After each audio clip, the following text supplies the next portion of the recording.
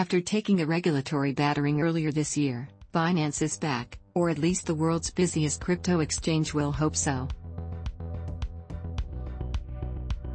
The platform has been bolstered by news that it is talking to sovereign wealth funds who are interested in taking a stake in the platform, that it's establishing a new base in Ireland and raising a couple of $100 million in a forthcoming funding round in the US.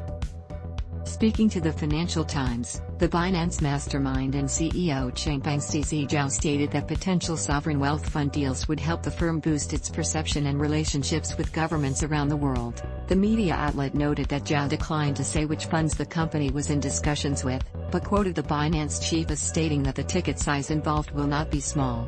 But he added a note of caution, stating that it won't be a short process, and may also tie us to specific. The firm found itself under fire from regulators in multiple nations, including Germany, the United Kingdom, Singapore, and Thailand. Zhao refuted notions that exchanges like Binance are being crazy by not operating with traditional banking sector type licenses, and added, "I'm a very calm guy. I'm not a crazy guy."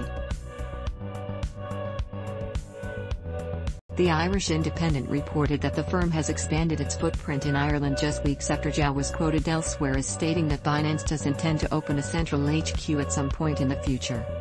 Numerous tech firms have established bases in Ireland in recent years, lured mainly by low business rates of just over 12%, although that is now set to change following a US President Joe Biden-led global deal on corporate tax reform.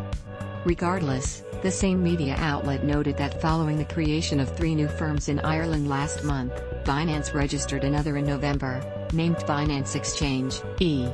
The firm had previously created Binance, APAC, Holdings, Binance, Services, Holdings and Binance Technologies in Ireland, with Zhao listed as a director of all 4 firms.